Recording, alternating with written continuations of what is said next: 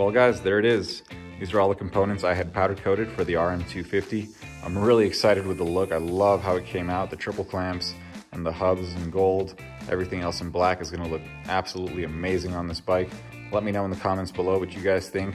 If you guys think I should have done maybe a different finish instead of this semi-gloss, maybe matte. If you don't like the gold, yeah, let me know, I'm excited. With the black new rims that we just got over there, I think this bike is gonna look absolutely incredible. So yeah, looking forward to your comments, and I'll see you guys in the next video.